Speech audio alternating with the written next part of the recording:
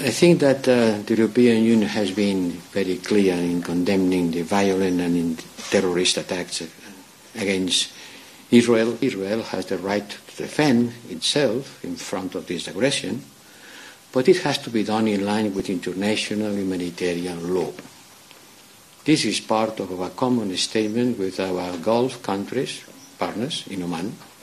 It is also the agreement of the foreign affairs ministers who fixed the position of the European Union with respect to such a conflict.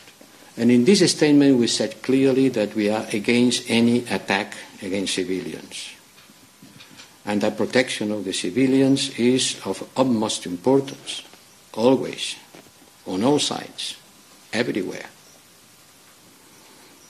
And about this warning of the Israeli army for the civilians living the north of Gaza, certainly civilians must be pre-warned.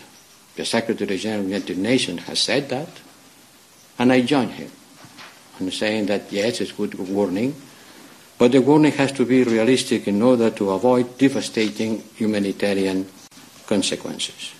Yes, there is a deep worry about the deteriorating humanitarian situation in Gaza, in particular due to the shortage of water, food and medical supplies, fuel and electricity. As the Secretary General of the United Nations remembered, and I said after our meeting in Oman, creating a blockage on water, food,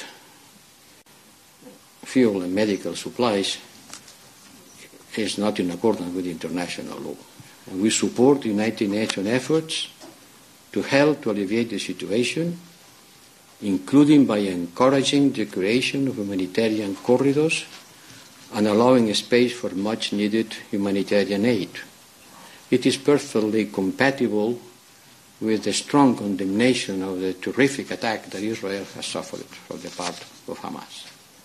We will further intensify our engagement with all regional actors and with key international partners in order to provide as much protection as we can to the civilians.